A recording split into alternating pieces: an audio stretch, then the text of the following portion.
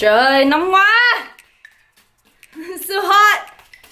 Hey guys, I hope you are all well. So, I haven't done these type of videos in a while. It is September now. It is so hot in Orange County in LA. We're just going through a heat wave right now, and I was really hoping it would stop by now, but it's not. So excuse the attire. This is the only t-shirt that I have available. Somebody actually asked me if this was Yeezy today, and I was like, nah bro, it's bootleg. So anyways, I'm just gonna go ahead and get started with my favorites since I haven't done these in a while. I'm gonna go a little bit out of order.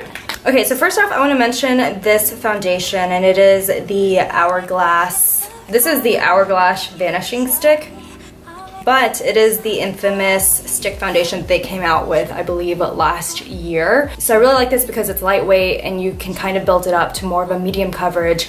This has made the process a lot easier for me to get ready whenever I need to be out somewhere super quick. I'm actually wearing it right now. This also does a really good job of cutting that step out of my foundation routine where I can just use a couple of more layers under the eyes and it'll basically just cover it up. So I know that they have a brush that they recommend to use with this, but truly it is really expensive. So I actually ended up opting for the Sigma angled Kabuki brush. Now I absolutely love this brush just because it is one, really multifunctional, and it applies this type of foundation very well. I find that with a normal dense Kabuki brush, it kind of just, it almost soaks up the product and it just kind of smears it all over my face, whereas this, it really ends up buffing it into the skin. And I think that's because it's dense, but it's not too dense. So it has a little bit of flexibility to it where you can really just take your time, not take your time because it's pretty quick, but you can really just buff this quickly into the skin and just be done with it and not really have to worry about streak marks. So this has been a really awesome combo with this foundation. Another thing I really like using this for is another favorite of mine this month, or these past couple of months. It is the Glossier Cloud Paints. So quite frankly, I didn't really understand the hype in the beginning, and then, oh, my voice is cracking.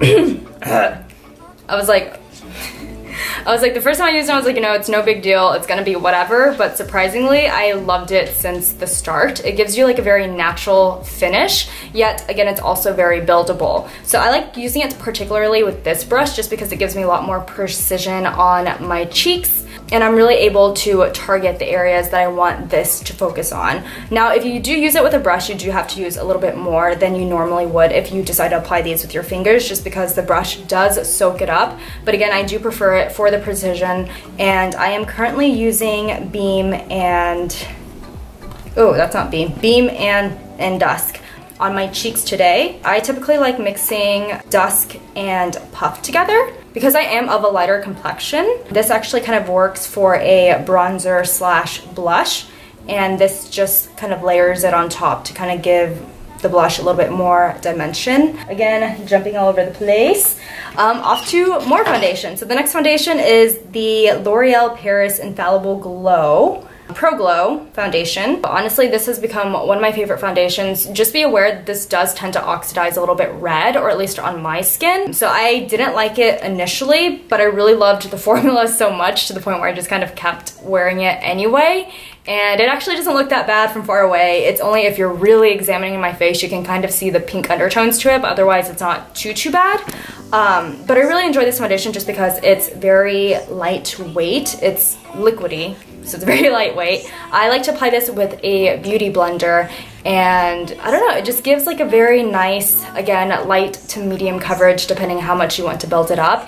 And because it is liquid, I feel like it's a little bit more flexible on the skin, and I don't feel like I have anything on.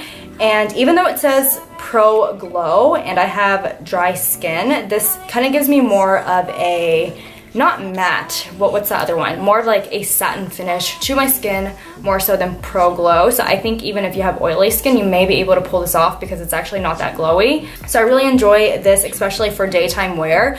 I think I went to Vegas a month-ish ago or something, and I got pushed into a pool, and surprisingly, this stayed on. So this is also pretty good waterproof makeup if you are expecting to sweat throughout the day and you just want your foundation to stay on. this is thebomb.com. I do have a tendency to choose foundations that are a little bit darker than my skin tone, just because in my mind I'm like, oh, I'm a golden goddess, and then in reality I'm not. One thing that has actually really come in handy is the Cover FX custom cover drops.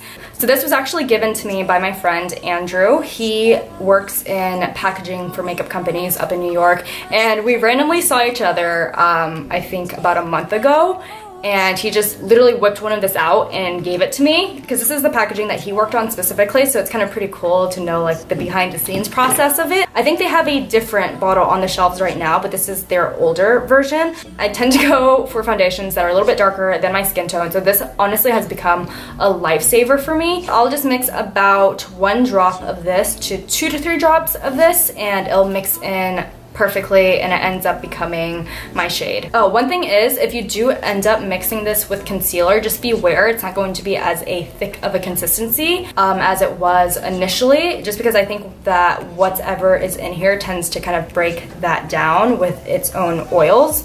So just be careful if you're using it with concealer and expecting it to come out the same. It's not. It's going to be a lot more thin. Maybe get a tester in Sephora just to kind of see if this type is compatible for you. But overall, I would definitely really recommend this for dry skin, since that's what I have. Especially if you're a type of person to maybe change skin colors a lot just because of tanning, seasonal, or just people who cannot find their foundation shade.